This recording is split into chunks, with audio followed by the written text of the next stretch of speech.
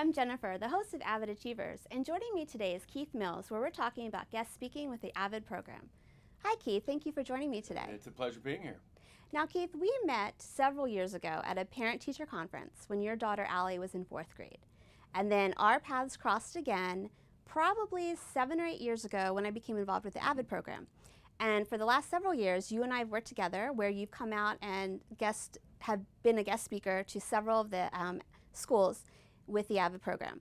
And I'm wondering, what other opportunities and experiences have you had working with students before? Well, one thing we're doing right now with Ray Rice of the Ravens, we call it Ray of Hope, is an anti-bullying campaign, which has gotten a tremendous amount of response from both the parents and the students around the area. We don't do as much in the football season because he's kind of busy, but we'll pick that up at the end of the season. I was fortunate enough to coach baseball and soccer at Cardinal Gibbons when my son was there for 4 years. I still coach amateur baseball in the area. It is a tremendous way for me to reconnect with the students around town and a lot of high school kids. And the Avid program thing has been wonderful for me. Well, and we really appreciate it. And I'm always amazed whenever I email you and I'm like, hey Keith, can you come out to this school at this time?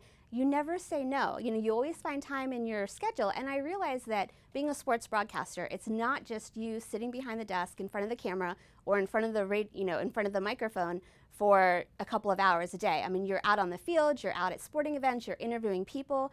But what motivates you to take the time out of your schedule to talk to students? Well, when I was in high school, my mentors, teachers, and coaches did that for me, and this is a chance to give something back, to go out and maybe make a difference if I can in a student's life or a group of students' lives. And you know, I have a tremendous amount of respect for the teachers in this county. Went to school in Anne Arundel County Public School at Brooklyn Park High School. And this is a way to give back. This is a way for me to maybe reconnect and show the students that there is a interesting profession out there called communications, TV, radio, sports broadcasting, and maybe trigger a little passion in that in their lives. So I love it. It's fantastic. Well, I know that we benefit greatly from it, so again, I appreciate that. Now, when you go out and talk to the Avid students, I know that you partly talk about careers, and then you give like this motivational speech interwoven in it. And one of the things that you discuss is the importance of having a plan B in life. I know that there's a lot of students that want to be professional, athletes.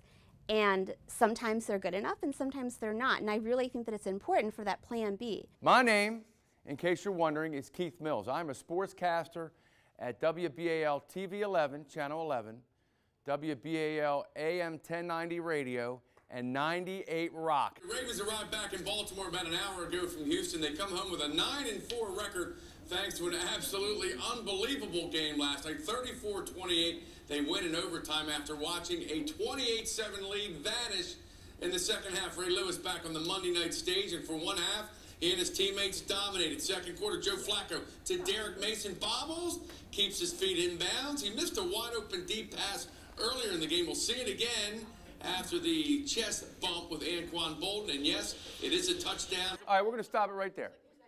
Do you get an idea? Do you get an idea of what we do on TV right now? Did you see the energy level? Give me some of your thoughts. You make it energized to keep people tuned in to see what's going on. Thank you. That's my job. Yes. You were excited. I was very excited. If you want to play high school and college sports, let me tell you what you need to do. You need to work hard because someone else out there is doing the same thing. They're hitting the weights, they're running sprints, they're working on their conditioning, they're working on their skill level. How many lacrosse players do we have here? How long have you been playing?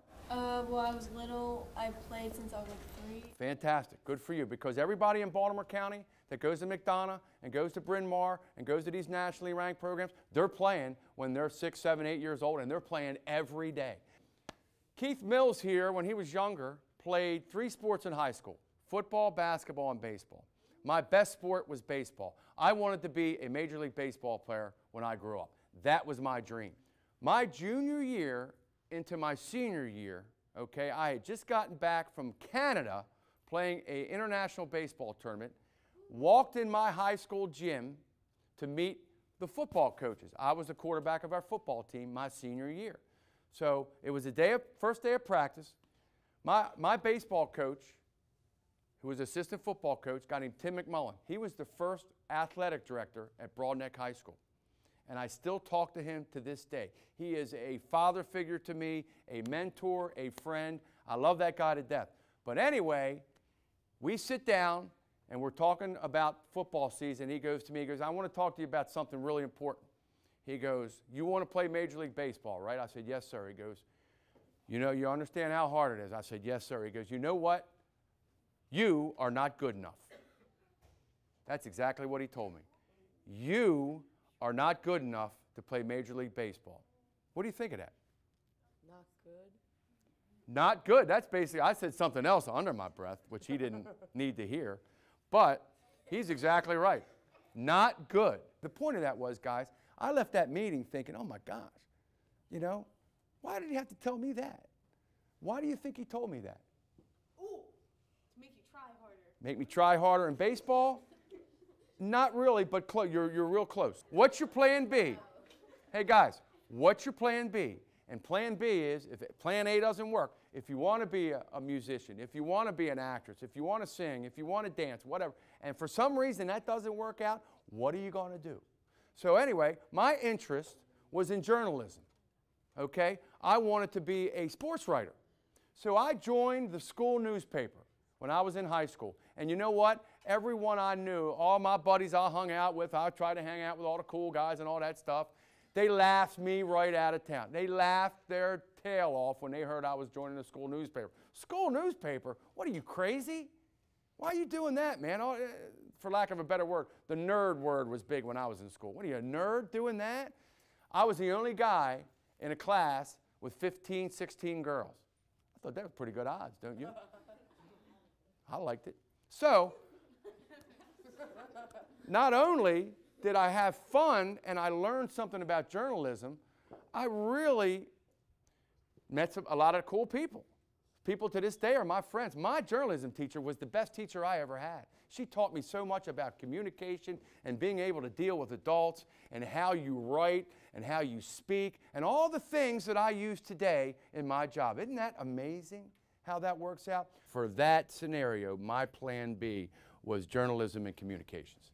Now, was that something because your parents were involved in communications and broadcasting, or were there any other careers that you were interested in?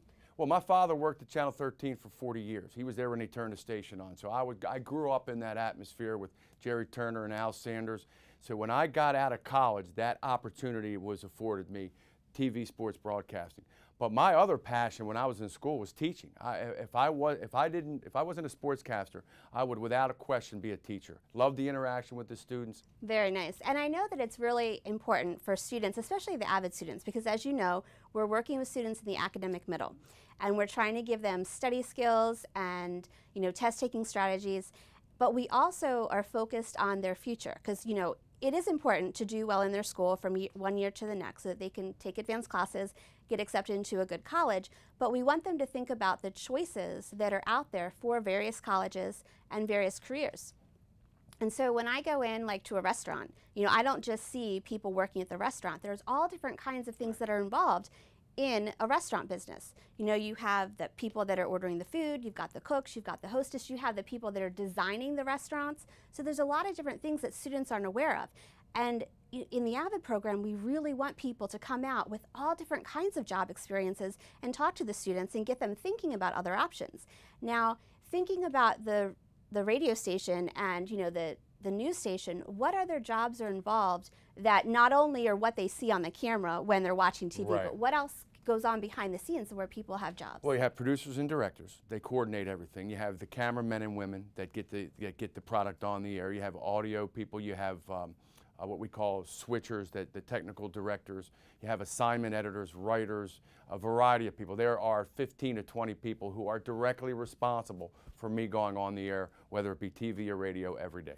And one of the things that you talk about, that you seem really passionate about when you're speaking to the Avid students as well, is not being afraid to take chances, not being afraid to, if you even think you have an interest, in exploring that. How many of you guys are afraid to maybe do something different, and maybe if you're interested in music or art or athletics or reading or writing, you're afraid because you're worried about what your friend might be saying or what your girlfriend might be saying, yada, yada, yada. Is that true?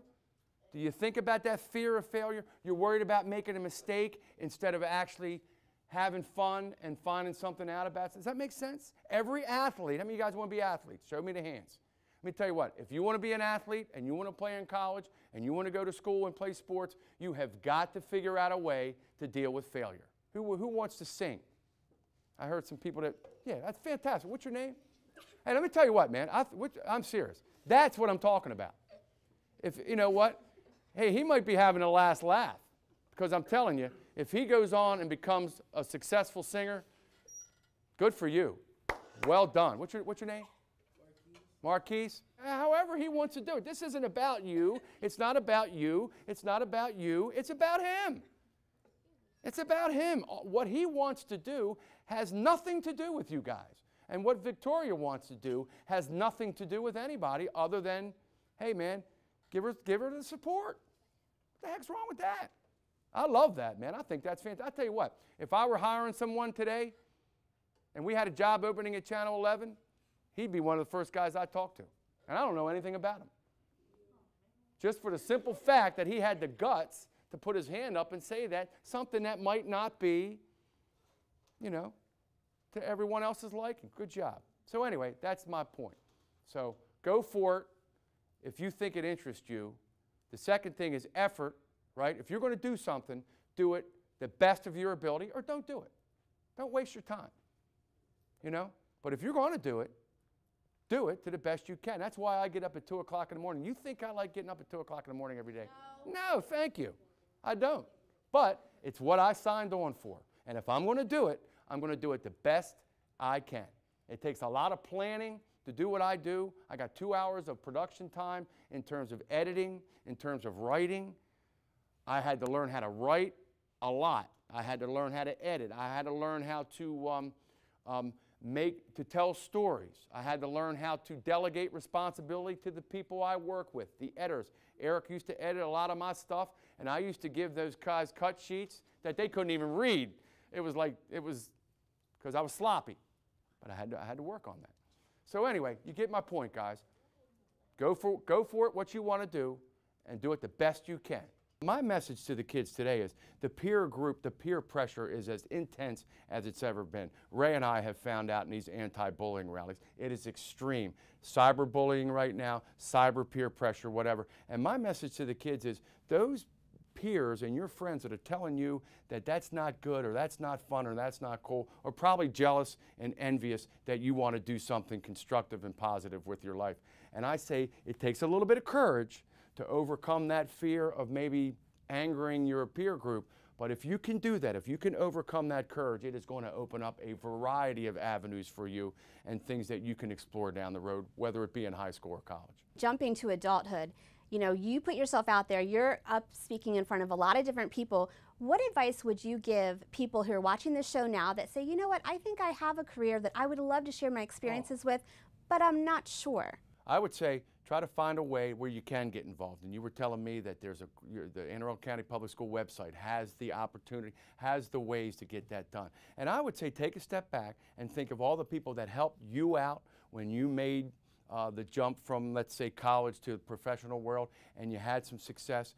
And then take another step back and say, well, how can I share that with kids today? And sharing it, you will find, is an unbelievably rewarding thing with the kids today. I don't know any of the kids we talk to, Jen, that don't want to have success, don't want to show their parents an A on the report card, or don't want to have some sort of level of success where they can look in the mirror and say, I did that.